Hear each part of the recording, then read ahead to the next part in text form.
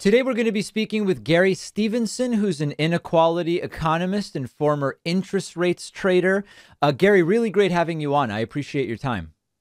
Thanks for having me. So, maybe just to start with a little bit about your background, interest rates trading, how does that work and with whom are you trading? Okay, so I worked as an interest rates trader from 2008 to 2014 at Citibank, just here in a skyscraper off to my left. Um, 2008, you probably remember, will be the year of the great financial crisis. Yes. At that time, all the interest rates in the whole world went to zero. So as an interest rates trader, my job was basically to bet on when will those interest rates come back up again, which is kind of a proxy for when will the economy recover. Um, you expect that when the economy recovers, we get demand coming back and rates start to come back up. What's interesting about that is every single year from 2008 to 2020, markets predicted that rates would renormalize the following year, Yes. which was wrong almost every single year. So I made a lot of money by betting that they would stay zero for a long time. One of the criticisms that many will make about that type of industry is that it is not economically stimulative in the way that making shoes and selling shoes to someone who then wears them is, right? This is a common criticism that we hear about derivatives trading and financial markets, Wall Street, etc. Having been inside of it, how do you feel about that claim that trading interest rates compared to, for example, running a restaurant or a dry cleaning business or manufacturing eyeglasses are fundamentally different in terms of what they do for the economy? Yeah, listen, you won't get much argument from me, I'm afraid. I didn't go into that industry to be economically productive or stimulative. I went into that industry because I was really poor and I didn't want to be poor anymore. Right. And from that perspective, it worked. Um, what I will say is, I've worked in economics for a long time now in a lot of different spaces. So I've worked in finance. I've got a master's degree from Oxford University here in England. I've been in media talking about economics for a while now. I've been sort of bouncing around sort of activism, think tanks.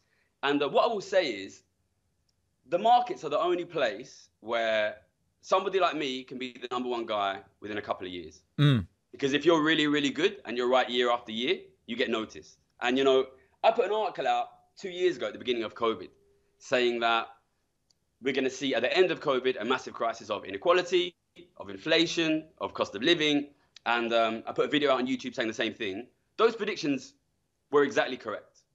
Now, I did the same thing when I was working as a trader, and within a year, 2 years, you're famous. But in this world, if you're right, people are not really risen to the top. So what I would say is trading is an interesting space because a young guy with a poor background can get famous by being right in economics. And Mm. there's not that many spaces where you can do that outside of that. So you mentioned inequality, and I want to focus in on that a little bit. Sometimes discussions about inequality, particularly in the UK and the United States, the conversations become sort of like ethical and moral conversations.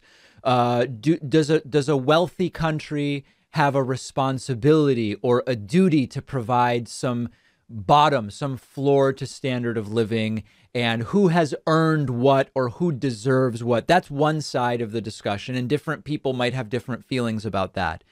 I've also argued from an economic and financial standpoint that there should be an incentive for the wealthy to also guarantee some minimum standard of living and reduce inequality, because it's also, if you consider a sort of demand side stimulus approach, it's also good for the rich people. It's good for the businesses. It's good to have more potential customers who can afford whatever it is that you're selling. And having reduced inequality reduces crime. It reduces a lot of other costs. Now, I would still make a moral and ethical case as well, but I want to explore maybe the financial and economic case to be made. Does that track with your beliefs about the damaging reality of inequality? Yeah, 100%. I mean, look, I don't come from a political family. I didn't want to be an activist. I didn't want to be a political YouTuber, which in a sense is what I've become. Mm-hmm. But my job was to bet on the future of the global economy. And I worked in an industry where every single year, the markets as a whole said next year things will get better. And for the first 3 years I worked in that industry, things didn't get better. And this is a problem, right? Like if you If you have a doctor who says every patient is going to get better and the patients keep dying, you've got a problem, right? Because these guys, the economists, and it's not just traders, it's also guys in central banks, in governments, in academia, they keep saying things are going to get better and things don't get better, right? So there's clearly a fundamental problem there. And for me, I thought a lot about what is the reason why we're not getting the recovery. Basically, what is the fundamental reason? And I think actually one of the reasons why I was able to be such a successful trader, and at one point I was Citibank's most profitable trader in the world, is because I actually am one of the few traders who comes from a very poor background. So after the 2008 financial crisis, when we weren't getting that recovery, we had to ask this question of why aren't people spending more money? Well, I was one of the few people who could go and ask my friends and family, ordinary people, why aren't you spending more money? And listen, ask people now, 9 times out of 10, you'll get the same answer, because we don't have any more money. Right. And if the vast majority of people don't have any extra money to spend, you are going to have economic crisis of demand. And that's where we've been for, 15 years, essentially. So for me, this is, and of course, you're 100% right when you say that there's a moral ethical argument here, but there's also a 100% plain economic argument. And I'm not just saying this from a moral standpoint. I've made millions of pounds betting on this. If you do not deal with inequality, it is inevitable that your economy will decline and decline over time. I'm curious, do you have a sense of the prevailing political views amongst the people that were your fellow traders? I mean, was it a sort of supply side, right-leaning group of people? What was it like? So trading is an elite profession in the sense that it is one of the best paid professions you can get into. So for that reason, nowadays, very, very few people get in who are not from originally pretty wealthy backgrounds. So you're getting people coming in generally who are quite wealthy. A lot of them have got economics degrees. And I think when someone has an economics degree, they tend to have kind of absorbed into themselves some certain ideas, which you might describe as quite right-wing ideas. But at the same time, and what I think is interesting about trading is these guys are very, very strongly rewarded for being right and harshly punished for being wrong. So I think, especially people who I worked with, I've said it here, I was one of the most profitable traders at the bank, and I was very vocal about it. I always said, look, we are never going to get an economic recovery because of a crisis of inequality, and I was saying that in 2010, 2011. So obviously people who are working with me then, they see that I've been right for 10, 11, 12 years. And, in that world, the main thing is that you have to be right. So I think people who I've worked with tend to, eventually they see these guys want to make money and they see the guy who's right every year, and that's me. So they come around to my point of view, which is, okay, inequality is killing the economy. The problem is inequality is not killing the economy for everyone, right? For rich people, inequality is absolutely fantastic. And these guys are making £500,000 a year, £1 million a year. So as much as they can see that there's a disaster happening, they're not the best incentivized to fix it. When it comes to reducing inequality, there's a lot of different ideas and approaches. They're often very much tied into one's prevailing political beliefs, and it's not just a question of what does the economics necessarily show. What sort of framework or approach do you think would be the most effective? So I think there's basically two ways to answer that question. One is what would be technically the most effective way to reduce inequality, and one is what is politically achievable. Okay. Because this is a really hot political conversation right now. The thing which I generally tend to advocate for is a wealth tax, because I think that is the one which we're most likely to get people on board with. But there are loads of ways you could reduce inequality. You could, for example, you could encourage or force the rich to spend much, much, much more money, which would drive wages up and give us an economic boom. This would be effective as well. But I think what's important to understand is, in the absence of intervention, inequality rises super, super quickly. And this is a very simple thing, which I think people need to understand. When people have high amounts of wealth, that wealth makes wealth. So if somebody has, say, $100 million, they're going to make, in an average year, $3-5 million from that money. So these guys will get much, much richer over time. And, in the first year of COVID, I think the first 2 years, the average billionaire doubled their wealth in the US. So these guys will get richer if we don't do anything. So I think it's really a case of how do you prevent the crisis from worsening. But I think you have to look at the tax system, because at the moment we have a tax system where, look, I come from a poor background. I made millions of dollars. I paid 50%. But if you come from a wealthy background and you have money in the family, you can pay nothing. and you can be much, much richer than I am. So if you have a system where the super rich pay nothing and people like me pay 50%, inequality is inevitably going to rise. Right. And this is where you start to get into resistance, where you will hear sort of like prepackaged talking points. Like, for example, if you do that, you will kill innovation, and the job creating wealthy will not create jobs. And, you know, when I look at it, I think to myself, the cost of hoarding the money has to be high. That's how you incentivize people to do something more productive with the money. Make it expensive to just sit and earn the interest, which sounds sort of like what you're saying here. But look, there's two ways. There's two things that you need to grow the economy. Yeah, of course, you need people making investments so that you can have those productive investments in growth. But you also need demand, right? Look, I'm a wealthy person. Okay, I live off my investments. I live off my investment income. It is very, very hard to make productive, real investments in this economy. And, you know, we've had 12, 13 years of zero interest rates, effectively, negative real interest rates. Interest rates still are aggressively negative, right? What that means is, if you are a rich person, you cannot get any interest on your money.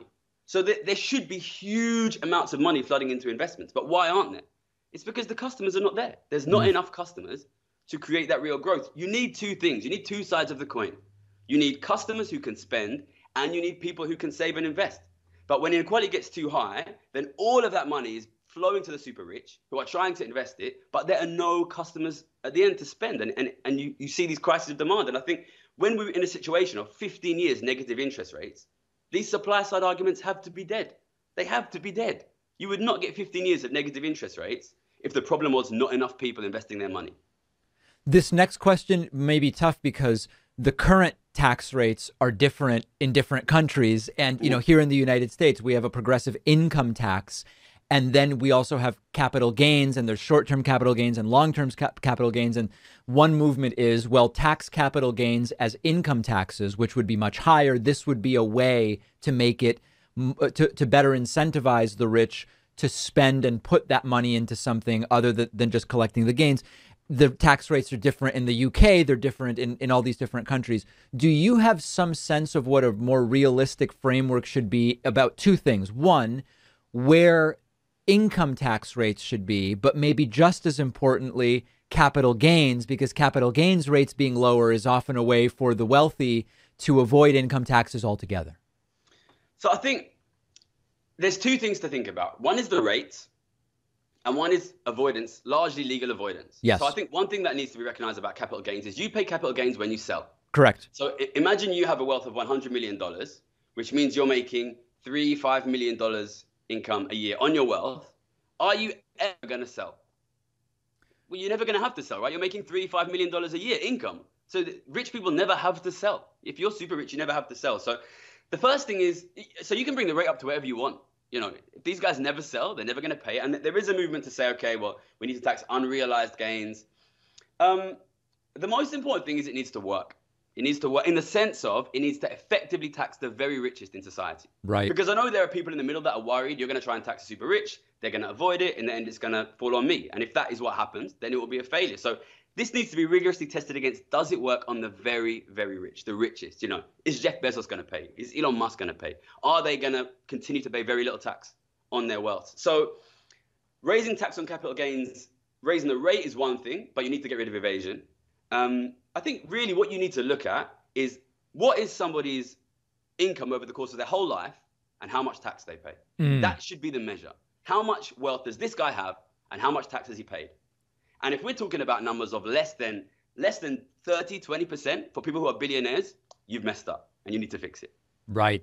Is there one particular mechanism that you have found is most resistant to avoidance?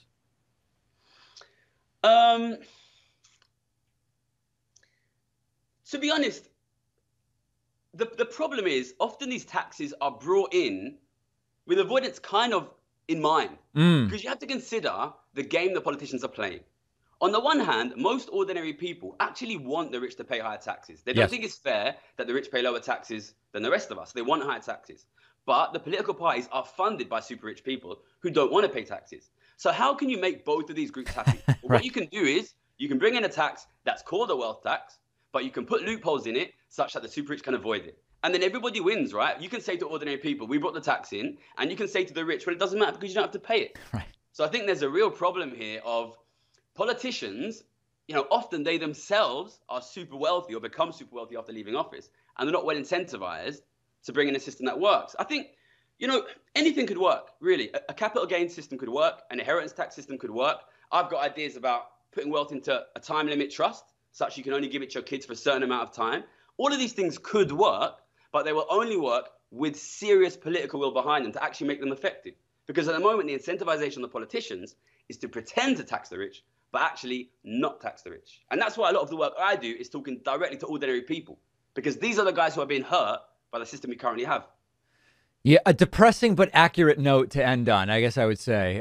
Gary Stevenson, inequality economist, former interest rates trader. Really appreciate your time and insights today, Gary. Thanks, Dave.